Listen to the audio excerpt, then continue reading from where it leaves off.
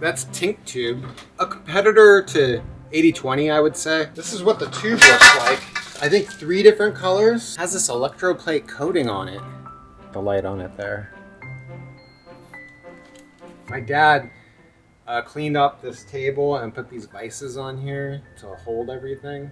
The company Tink Tube gave me, they didn't even give me a budget. They just said, go online, order whatever you want. Thank you. I've been very patient through this van build. I was waiting for an idea that really grabbed me. They asked me to build a roof rack for solar panels. You can actually build a custom roof rack. This is the important thing. Esteban over at Tink Tube, you can make an appointment with him and he'll design it.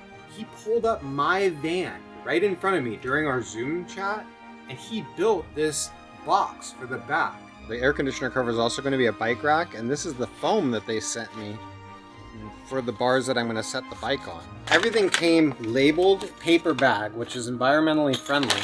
It makes it really easy to keep everything organized. This is all the parts that I'm going to need. I'm trying to find some kind of material to put on the flat. It has to be breathable. So I'm going to cut this tube. My appointment with Esteban, the rack was all designed, my van up on the screen. So I knew all the measurements were going to be perfect. He gave me a cut chart, how much Tink Tube I'm going to need and exactly what lengths to cut it at, a list of all the fittings that I would need. I think I would have liked to do a roof rack. Look at my dad's roof rack.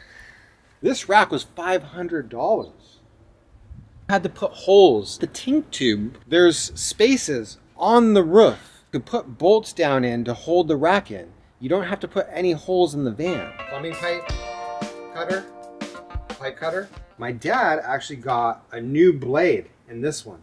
I should put a link to a device like this. And also the rubber on there, it made it a lot easier. I don't have to worry about covering up the pipe so I don't damage it. There you go. All you need to cut it is a pipe cutter, and they have them on the website. A really nice one actually for 40 bucks, not that one. These are the fittings needed to fasten this thing to the van, so I don't have to drill any holes in the van. Look how it works.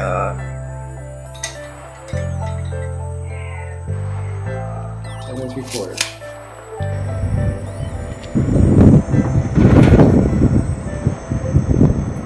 I gotta flip them around.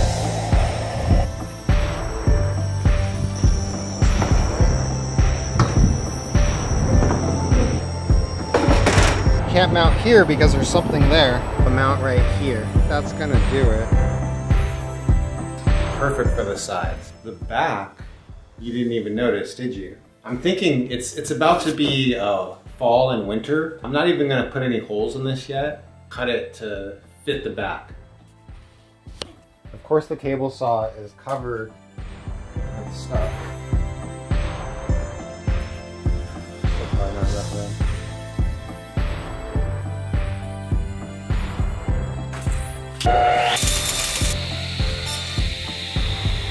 Yeah, it's recorded. Yeah, the recorder's counting up. 23, 24, 25.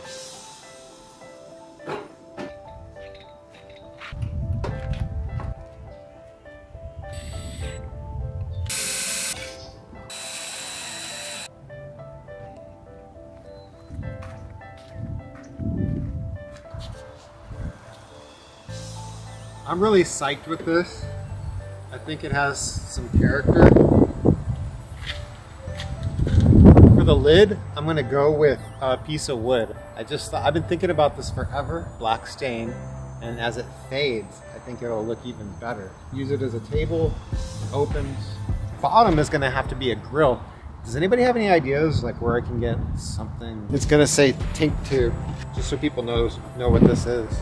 I wanna put foam right in behind here, crash protection, but also I think it'll help stabilize it because it's mounted to the air conditioner.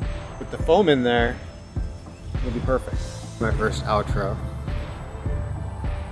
I'm gonna put the video. If I do more work on this video, I'm gonna put that video right here.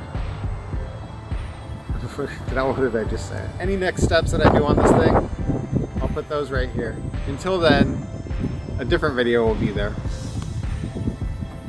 Yeah. And you should click on that video because it's probably good. What do you guys want me to make a video about?